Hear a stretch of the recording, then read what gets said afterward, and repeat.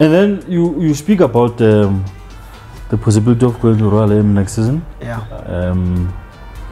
Are you training to prepare yourself for that? Are you people? I'm sure the minute people hear this, they will start worrying. They say, "Oh, he's gonna get there and start doing those things again."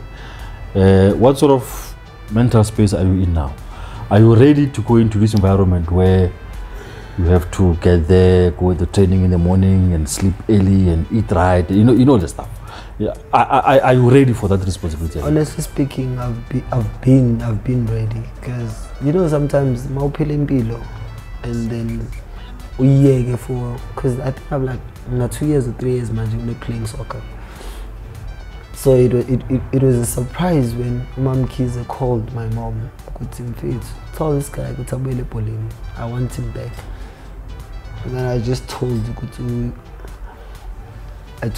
only to go to him. Mina I don't think we can or something.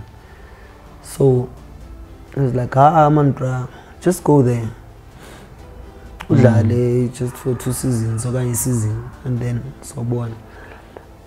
I'm just there to go to him, just to level things. Then after 2 years, after 2 seasons.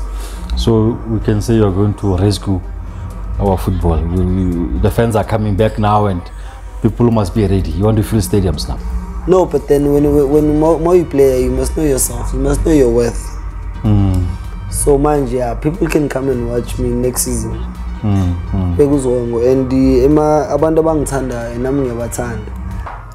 we'll definitely be watching next season at Royal AM if the move does actually happen. And good luck. And once again, good luck at Royal AM as you try to revive your football career. Much appreciated.